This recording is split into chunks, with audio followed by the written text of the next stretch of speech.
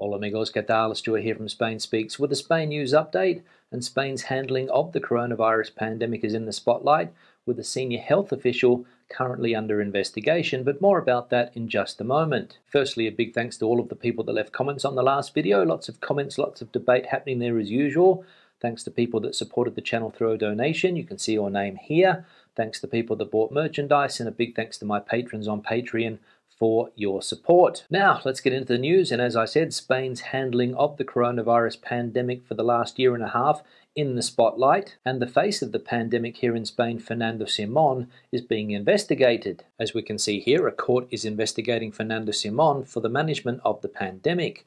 The 13th Court of Instruction of Madrid has agreed to open proceedings against the director of the Centre for the Coordination of Emergencies and Health Alerts, Fernando Simón, to investigate whether there was prevarication in the management of the coronavirus pandemic. This was agreed in an order following the complaint filed by the association Abogados Cristianos against Fernando Simón and against the president of the government, Pedro Sánchez, the ministers Irene Montero, Margarito Robles, and Fernando Grande Marlaska, and against the former vice presidents of the executive, Carmen Calvo and Pablo Iglesias, and the former ministers José Luis Ábalos and Salvador Illa. However, the judge only opened proceedings against Fernando Simón because he is the only one who is not legally protected, and because the procedural situation of the people who were legally protected at the time the complaint was filed in the Supreme Court has already been resolved by the Supreme Court. So a Christian Lawyers Association, trying to get various members of the government, past and present, into court to judge them for their handling of the coronavirus pandemic here in Spain. However, they all have legal impunity because of their position in government,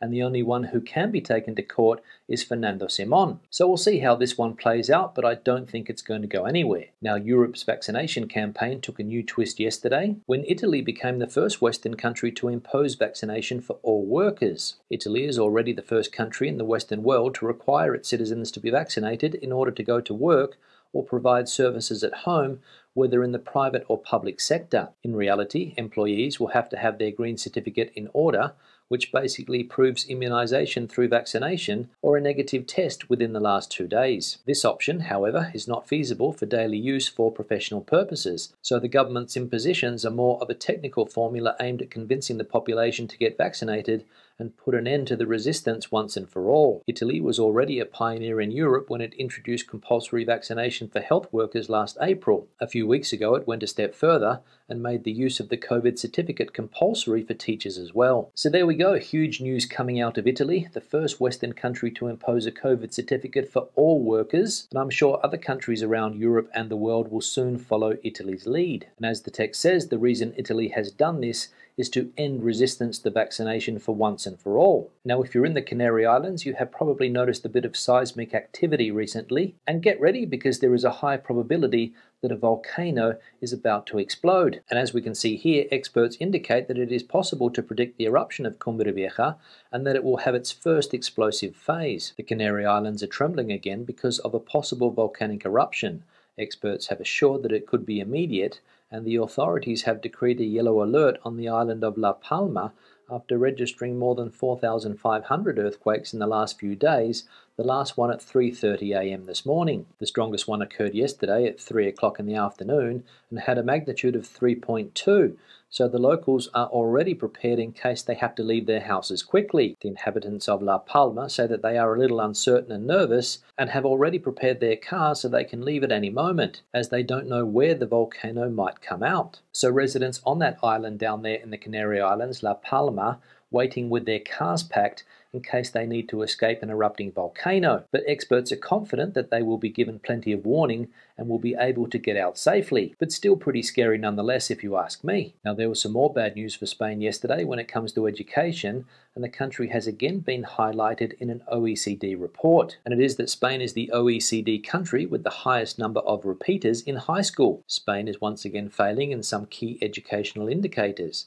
It leads the OECD in the repetition rate, while the endemic problem of school failure deepens, and so does the number of nee-nees, young people who neither study nor work, according to the latest report of the Organisation for Economic Cooperation and Development. In our country, 8.7% of students in the first stage of high school education and 7.9% in the second stage had repeated in 2019, when the averages in the organisation were 1.9% and 3% respectively.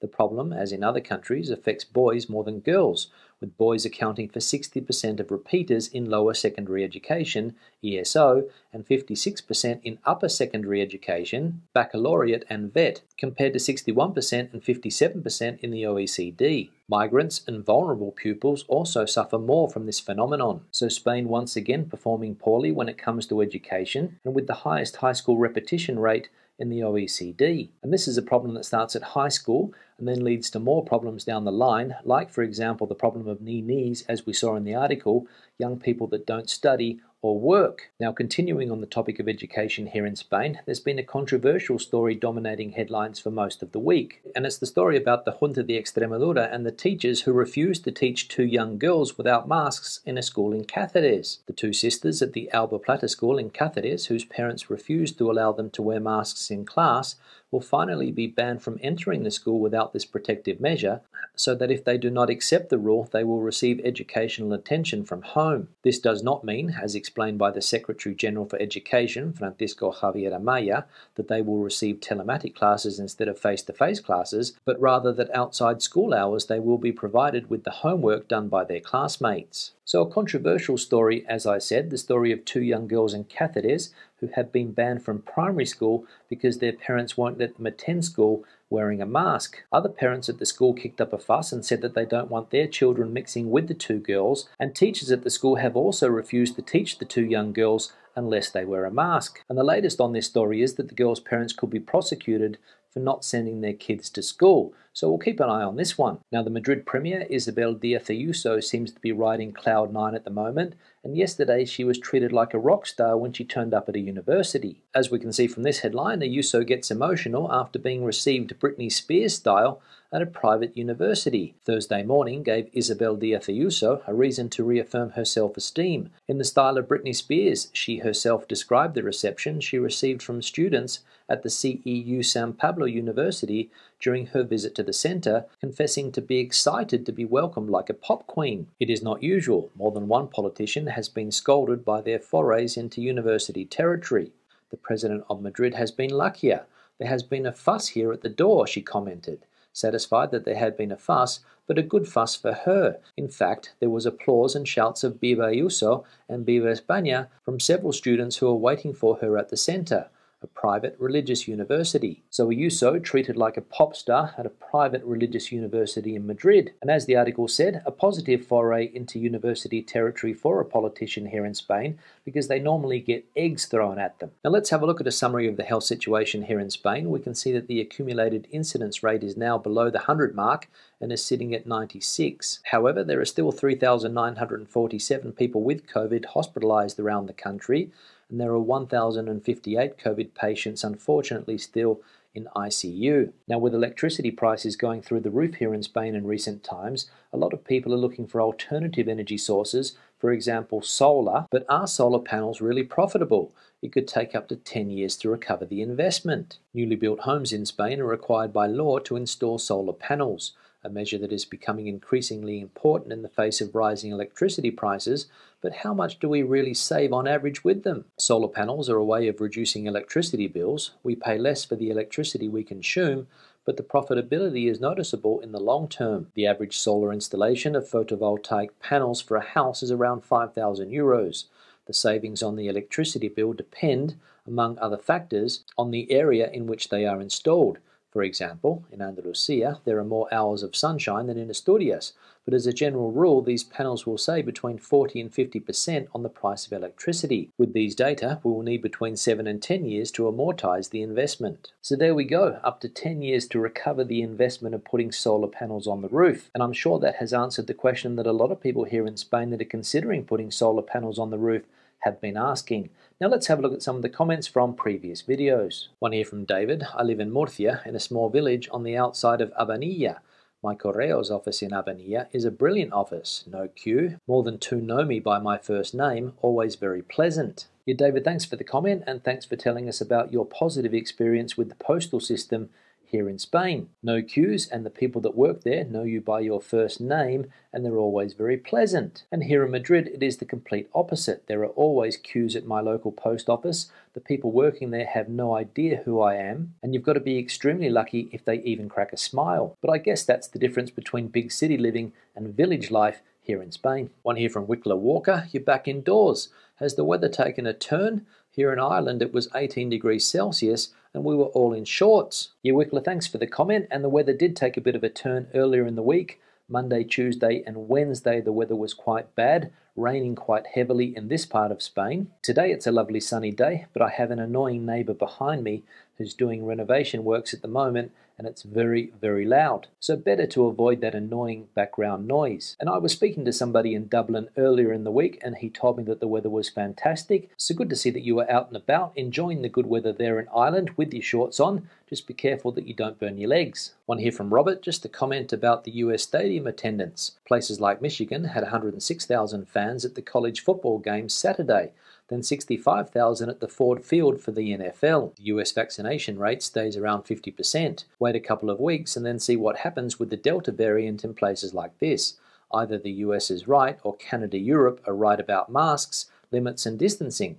But we both can't be right. Stay tuned. Yeah, Robert, thanks for the comment, and obviously referring to a comment that we saw the other day from somebody that said that they were surprised by the huge crowds at football games in the United States given the current health situation there. In England, they also have a similar strategy. There are no restrictions on crowds there, no social distancing, and you don't have to wear a mask. But here in Spain, as I mentioned the other day, there are limits. I think it's a 60% limit at football games. People have to wear masks, social distancing also, and you can't eat or drink inside the stadium. So different ways of dealing with the pandemic now after 18 months. The United States way, as you mentioned there, a virtual free-for-all, and other countries like Canada and European countries that are a little bit more conservative. And don't worry, I will stay tuned to see what happens. One here from Paul, you referred to a bloke. What is a bloke? Please discuss. Yeah, Paul, thanks for the comment. Bloke is a word that we use in Australia and in some other English-speaking countries to refer to a man. For example, look at that bloke over there. He's a bit strange, or he's a nice bloke, isn't he? In fact, in Australia, you will hear this word used all the time. And to be honest, I had no idea that it was not common in North America, which is where I imagine you are from. One here from Gaz, Madrid is a good city if you like blistering heat and freezing cold winters. Yeah, Gaz, thanks for the comment, and you pretty much summed up what the weather is like here in Madrid. 3 months of summer and 9 months of winter. Summers are usually very hot and uncomfortable, but winters aren't that cold if you compare them to some of the northern European countries or North America, for example. Last winter was a bit of an exception because we had a severe snowstorm, but that doesn't normally happen, and winters are cold, but as I said, they're not that cold. One here from Ivan, thank you, Stu. Agree with Barcelona and Madrid being great cities to live in, but what about salaries? Those are not that great. Yevan, thanks for the comment, and this comment and the previous comment referring to a story that we saw the other day that Madrid and Barcelona are in the top cities in the world to live in, according to Time Out magazine. And you're right, low salaries for a lot of people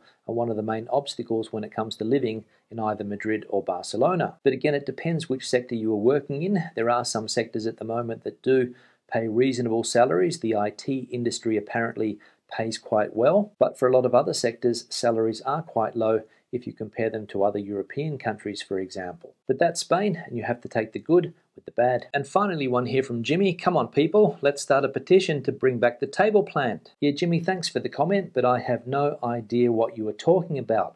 On that note, I'll wrap the video up. Questions and comments, please leave them in the section below. Debate the situation out as you normally do. Give the video a thumbs up if you liked it, thumbs down if you didn't. I'll see you in the next one. Hasta luego.